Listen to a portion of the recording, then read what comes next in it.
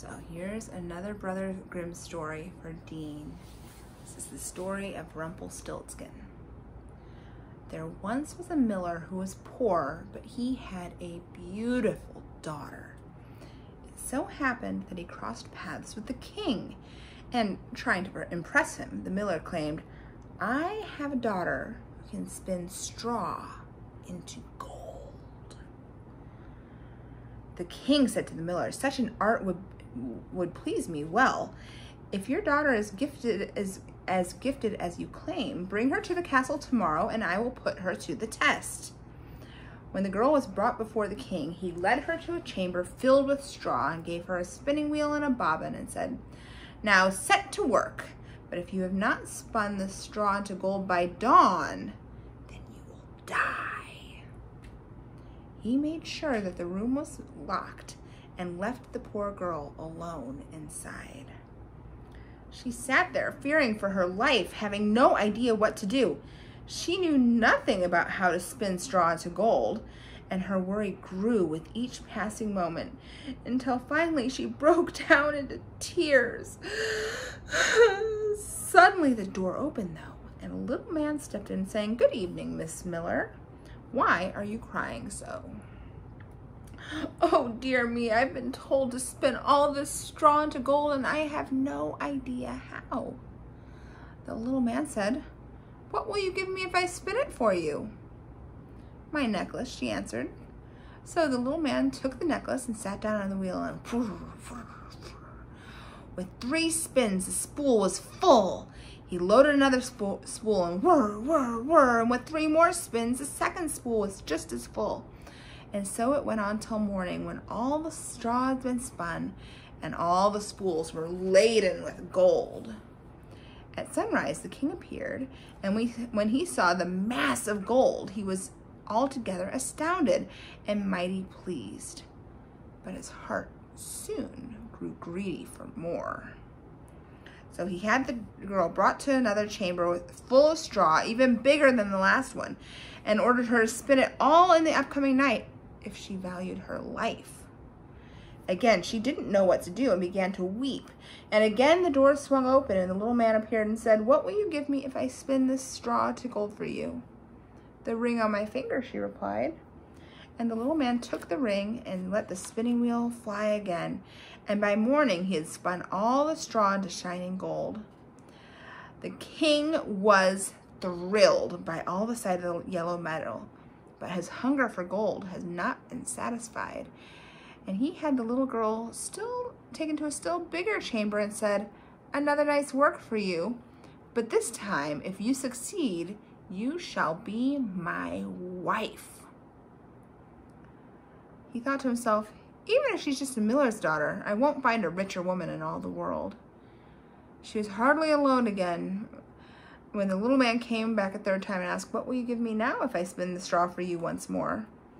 "I have nothing left to give," she answered. "Then promise me that when you become queen, you will give me your firstborn child." "Who knows how this will all end?" thought the girl. In her distress, she could think of no other way out, and she gave in to the little man's demand. And once more he began to spin the straw into gold.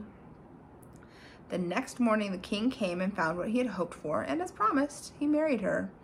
And so the beautiful miller's daughter became a queen. A year later, she brought a precious baby into the world and thought nothing more of the little man. But suddenly he strode into her chambers and said, "Now give me what you promised." The queen was terrified and offered the little man all the riches of the kingdom if only he would leave the newborn child alone.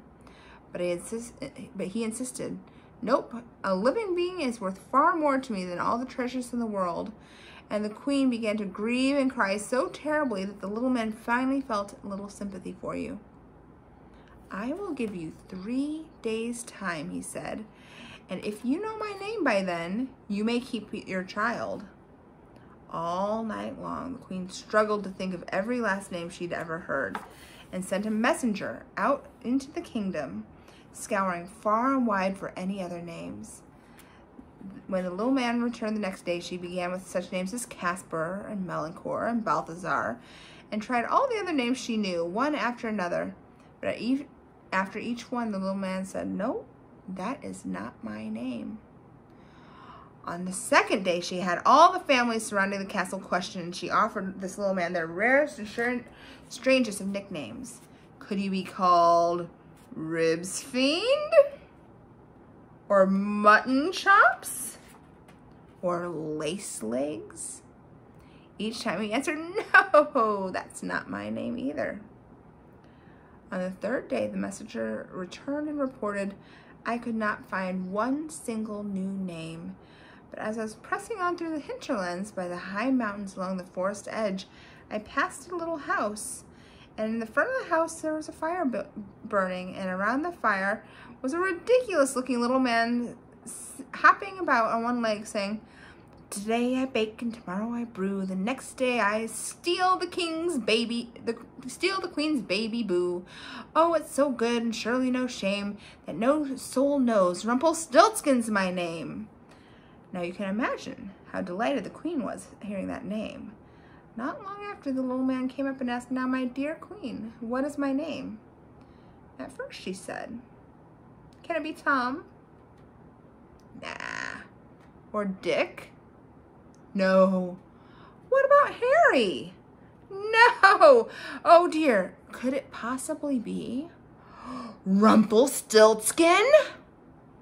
"The devil told you that! The devil told you that!" screamed the little man, and he stomped his right foot so hard that he drove his leg down through the floor all the way to his waist. And then in a fit of rage, he put his left foot in both hands and tore himself right in two. The end. It's a story of a man who, in some ways, is very nice. And in some ways, it's very mean. "Today I bake and tomorrow I brew, and the next day I'll steal the queen's baby boo. Oh, it's so good and surely no shame that no soul knows." And Rumpelstiltskin